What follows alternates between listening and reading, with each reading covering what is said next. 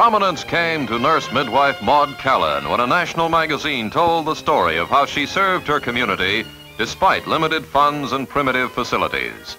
Donations poured in from readers to help realize her ambition, the construction of this clinic, a proud landmark for the people of Berkeley County, South Carolina, to whom Maude Callen has been doctor, dietitian, psychologist, and friend for over 30 years.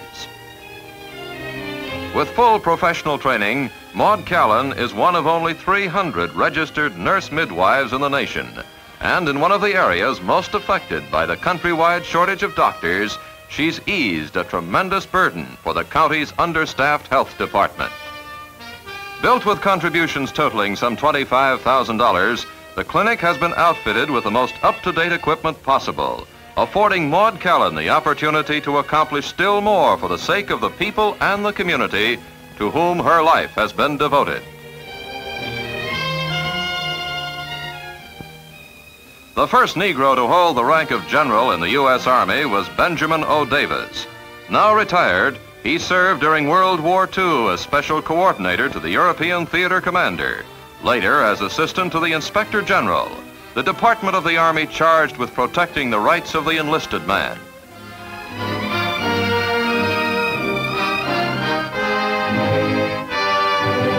The retirement of Brigadier General Benjamin Davis was marked by special ceremonies at the White House in which President Truman presented a scroll commemorating his half-century in uniform.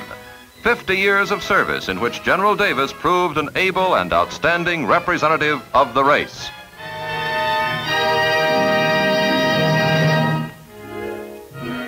One of the country's foremost educators is Dr. F.D. Patterson, president of the multi-million-dollar Phelps-Stokes Fund, which has done much to aid the causes of Negro education and race relations. It was Dr. Patterson, then president of Tuskegee, who conceived the United Negro College Fund, a revolutionary innovation in educational financing, which helped establish him as a leader in the field. Dr. Patterson's international stature led to his choice as one of the 3 U.S. representatives on a World Bank mission to visit Nigeria for a 90-day survey of the area. The third man off the plane, Dr. Patterson and his colleagues undertook the most comprehensive survey of its kind in Africa, assessing Nigeria's resources and potentialities, charting a plan for United Nations aid through the International Bank for Reconstruction and Development, a pilot study pointing the way for progress in West Africa, the hopeful beginning of a new kind of history.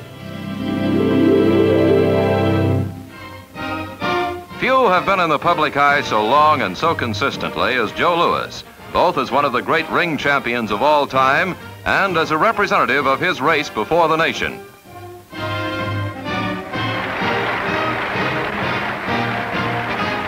During his service in World War II, Joe's tireless patriotic efforts could only reinforce the admiration and respect his great sportsmanship had earned. He was publicly acclaimed by the nation's highest figures.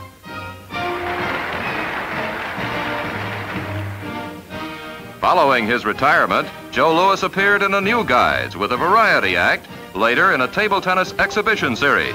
Something new for the Brown Bomber, whose sports greatness remains undimmed. A rising star in the musical world is pianist Philippa Schuyler, who recently toured Scandinavia and Europe with enormous success. A concert pianist and composer since the age of 4, Philippa's childhood works were performed by some of the nation's leading orchestras before she reached her teens. Today, Philippa Schuyler's early promise is being realized to the acclaim of the public and critics alike. One of our time's great legal advocates is Thurgood Marshall, whose courtroom arguments have been hailed by the profession for their force and lucidity. Honors are frequent in the life of Thurgood Marshall, whose career has been in the vanguard of those working for the progress of the race. W.C. Handy was in the news again when he remarried at the age of 80. When the famed composer and his bride, for 16 years his secretary, made their first appearance in society as man and wife, hundreds were on hand to offer congratulations. The cutting of the cake was a touching high point of W.C. Handy's party. At New York's Metropolitan Baptist Church, Henry Armstrong, one of boxing's all-time greats, was welcomed by Barney Ross, another ring immortal, as the only man ever to simultaneously hold 3 ring championships, revisited the city where he won sports fame. Now he's an ordained minister battling the evils of the world. A top-level member of the city administration of New Haven is George Crawford, nationally recognized authority on municipal law, who was recently named the city's corporation counsel. In the course of his half-century legal career, Mr. Crawford has served on many important civic commissions and the boards of both Tuskegee Institute and Talladega College.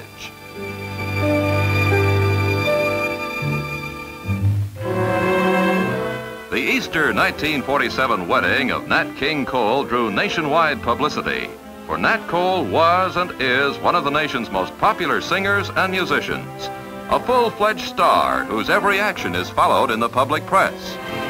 His many recording, movie, and television activities, as well as a rugged schedule of personal appearances, leaves King Cole all too little vacation time. In Miami for a restful week before the beginning of his most recent European tour, he took his much-needed vacation seriously. He wouldn't even pose at a piano.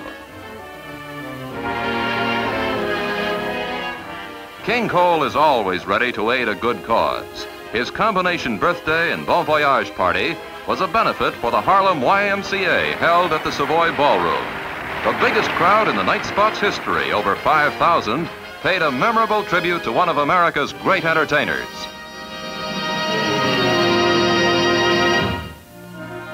Juano Hernandez, well known for his work in films and on the stage, spends as much time as possible at his Puerto Rican resort when not occupied with acting assignments.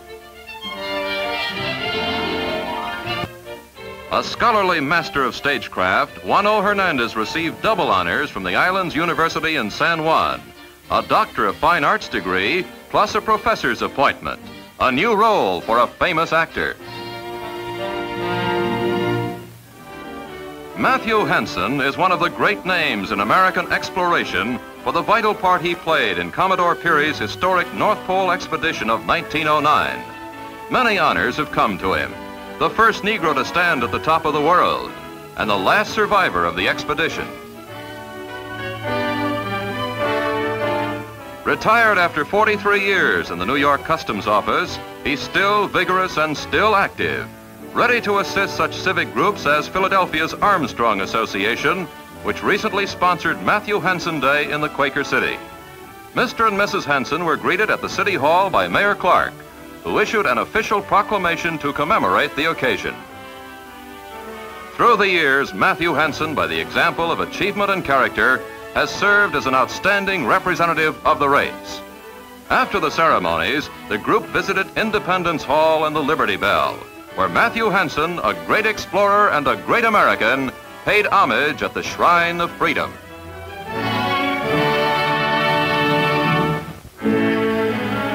International fame came to Dr. Ralph Bunche in 1949 when he returned from the Near East to report success in negotiations for an armistice between battling Israeli and Arab forces, an achievement which earned him the first Nobel Prize ever awarded a Negro.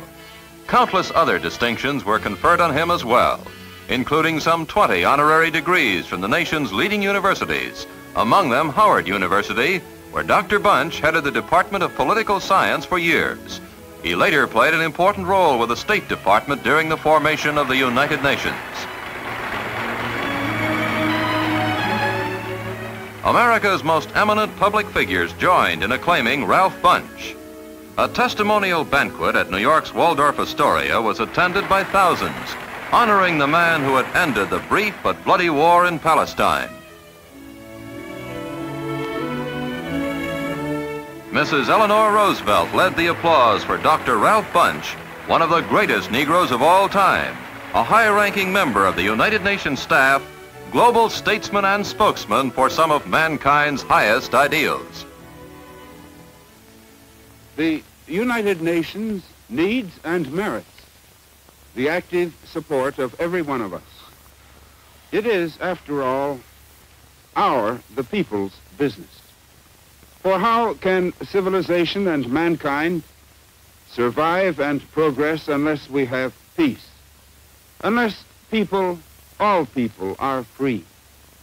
Unless there is hope for progressively improving living standards for all people? Unless there is morality and justice, international as well as national? Unless racial and religious bigotries are completely eliminated and we can cultivate a true spirit of brotherhood among all men. A young man in the news is Clifford Alexander, a junior at Harvard and the first of the race ever elected president of the university's student council, an important campus position that carries with it the administration of the organization's $40,000 annual budget. The council, whose reports often influence university policy, is one of Harvard's most important undergraduate bodies, and as its head, he's in a position of responsibility to the entire academic community.